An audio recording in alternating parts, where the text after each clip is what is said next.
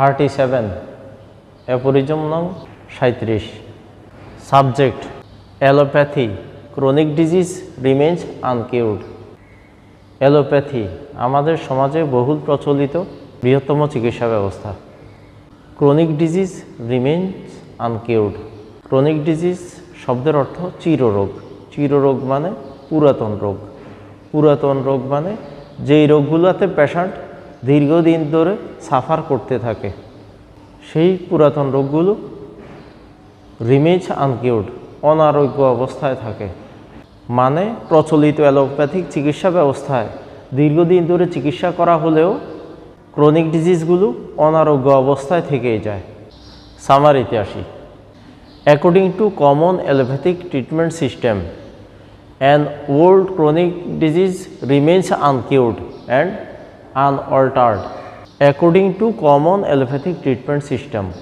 প্রচলিত বহুল ব্যবহৃত অ্যালোপ্যাথিক চিকিৎসা ব্যবস্থায় an old chronic disease একটি পুরাতন চিররোগ remains uncured অনারোগ্য অবস্থায় থাকে and unaltered অপরিবর্তনীয় অবস্থায় থাকে এখানে বলা হচ্ছে প্রচলিত অ্যালোপ্যাথিক চিকিৎসা ব্যবস্থায় দীর্ঘস্থায়ী চিররোগগুলো অনারোগ্য এবং অপরিবর্তনীয় অবস্থায় থেকে যায় বছরের পর বছর ধরে চিকিৎসা করা হলেও এই রোগগুলো স্থায়ীভাবে কখনো আরোগ্য হয় না এই কথাটাই এখানে বোঝানো হচ্ছে These medicines are incapable of producing in healthy individuals a state of health similar to disease even though treatment lasts for years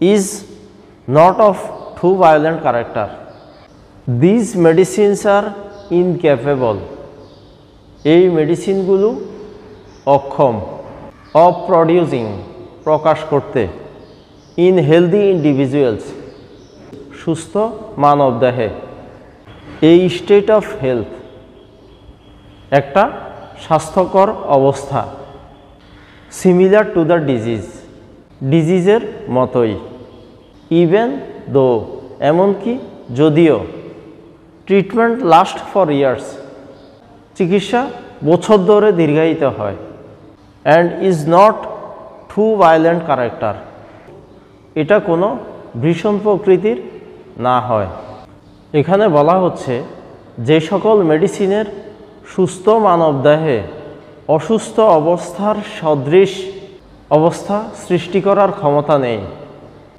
খুব প্রচণ্ড প্রকৃতির না হলে সেই সকল ওষুধ দ্বারাই বহু বছর ধরে চিকিৎসা করা হলেও জটিল রোগ অনারোগ্য এবং অপরিবর্তনীয় অবস্থায় থেকে যায় This is daily witnessed in practice, no need any example.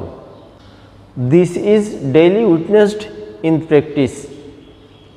Witnessed কথার অর্থ সাক্ষী এই ব্যাপারগুলো দৈনন্দিন চিকিৎসকদের প্র্যাকটিসে প্রমাণিত হয় No need any example.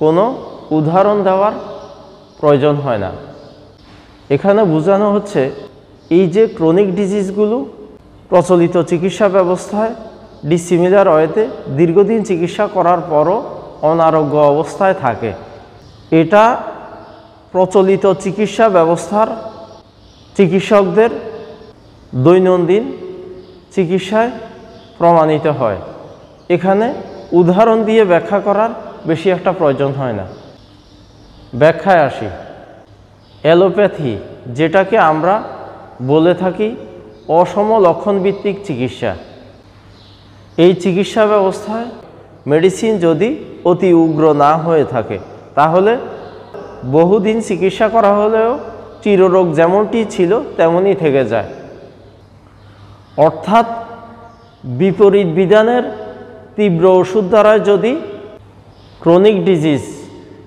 বা পুরাতন পীড়াকে চিকিৎসা করতে যাওয়া হয় এর ফলে অতিরিক্ত কতগুলো দুঃসাধ্য এবং প্রাণ সংশয়কারী ঘটনা ঘটে যেতে পারে এখানে বিপরীত বিধান বলতে অ্যালোপ্যাথিক চিকিৎসাকে বোঝানো হয়েছে। বলা হচ্ছে অ্যালোপ্যাথিক চিকিৎসার তীব্র ওষুধের প্রয়োগে কখনো কখনো রোগীর জীবন সংশয়কারী সমস্যা দেখা দিতে পারে। সেজন্য ডাক্তার স্যামুয়েল হ্যানিম্যান মনে করেন ক্রনিক ডিজিজ বা পুরাতন প্রিয়ার চিকিৎসা করতে গেলে প্রচলিত অ্যালোপ্যাথিক চিকিৎসার পরিবর্তে সমলক্ষণ ভিত্তিক হোমিওপ্যাথিক চিকিৎসা প্রয়োগ করাই উত্তম। এই সম্পর্কে পূর্ববর্তী অ্যাফোরিজমেও বলা হয়েছে। আমি এখানে ক্রনিক ডিজিজের একটি উদাহরণ দিচ্ছি, অ্যাজমা, যেটাকে বাংলায় আমরা বলি শ্বাসকষ্ট। সাধারণত অ্যাজমায় আক্রান্ত একজন পেশেন্ট প্রচলিত চিকিৎসা ব্যবস্থায় একজন অ্যালোপ্যাথিক চিকিৎসকের শরণাপন্ন হয়ে থাকেন এবং দীর্ঘদিন ধরে চিকিৎসা নিতে থাকেন। চিকিৎসায় পেশেন্ট কিছুটা আরাম বোধ করেন, কিন্তু এই চিকিৎসা কখনোই শেষ হয় না। বছরের পর বছর ধরে চিকিৎসা চলতেই থাকে। কখনো কখনো অবস্থা তীব্রতর হলে পেশেন্ট একটি ইনহেলার ব্যবহার করেন। পেশেন্ট যেখানেই যান একটি ইনহেলার তিনি সবসময় সাথে রাখতেই হয়, অনেকটা তাবিজের মতো। তাৎক্ষণিকভাবে যন্ত্রণা লাঘব হয় বিদায় পেশেন্ট একে চিকিৎসা মনে করেন, কিন্তু ডাক্তার স্যামুয়েল হ্যানিম্যান প্রমাণ করেছেন এটি প্রকৃত চিকিৎসা নয়। এখানে পেশেন্টকে সাময়িক উপশম দেওয়া হয় এবং তিনি তার গবেষণালব্ধ জ্ঞান থেকে উপলব্ধি করেছেন যে এখানে রোগকে সাময়িকভাবে চাপা দেওয়া হয় এবং পেশেন্টও সাময়িকভাবে উপশম বোধ করেন, কিন্তু প্রকৃতপক্ষে দীর্ঘদিন চিকিৎসা করা হলেও রোগটি থেকেই যায়। তিনি প্রমাণ করেন একজন অ্যাজমা পেশেন্টকে যখন সিমিলার ওয়েতে হোমিওপ্যাথিক্যালি বেশ কিছুদিন সময় নিয়ে যখন চিকিৎসা করা হয়, পেশেন্ট ধীরে ধীরে সম্পূর্ণ সুস্থ হয়ে উঠতে পারেন। সর্বদা উদ্বেগ উৎকণ্ঠায় তাকে সারা জীবন ইনহেলার সঙ্গে নিয়ে বয়ে বেড়াতে হয় না। একমাত্র হোমিওপ্যাথির মাধ্যমেই তিনি স্থায়ী আরোগ্য পেতে পারেন। কিন্তু দুঃখজনক হলেও সত্যি যে চিকিৎসাকালীন সময়টাকে প্রচলিত চিকিৎসকগণ দীর্ঘ সময় বলে হোমিওপ্যাথির দুর্নাম রটান, অথচ প্রচলিত চিকিৎসা ব্যবস্থায় পেশেন্ট সারা জীবন চিকিৎসা নিয়েও পুরোপুরি আরোগ্য হয় না। যে চিকিৎসা ব্যবস্থায় বছরের পর বছর ধরে চিকিৎসা করেও পেশেন্ট আরোগ্য হয় না, সেই ক্ষেত্রে যদি হোমিওপ্যাথিক্যালি 6 মাস চিকিৎসা করার পর পেশেন্ট সুস্থ হয়ে ওঠেন, আমরা ধরে নিব যে এটাই পেশেন্টের জন্য দ্রুততর চিকিৎসা ব্যবস্থা এবং প্রচলিত চিকিৎসা ব্যবস্থা ধীর ব্যবস্থা এবং এখানে প্রকৃত আরোগ্য কখনোই হয় না।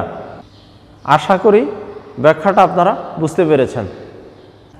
এখানে একটা কোশ্চেন আছে, what happens when treatment of chronic disease done by not so violent character of medicine. এখানে বলা হচ্ছে পুরাতন রোগের ক্ষেত্রে যদি অতি তীব্র নয় এমন বৈশিষ্ট্য সম্পন্ন মেডিসিন দ্বারা চিকিৎসা করা হয় তাহলে কি ঘটে। প্রাচীনপন্থী অ্যালোপ্যাথিক চিকিৎসকগণ যে সকল ওষুধ দ্বারা চিকিৎসা করতেন, বিষদৃশ বিধায় সেগুলো দেহে সমলক্ষণ সম্পন্ন রোগ উৎপন্ন করতে পারে না।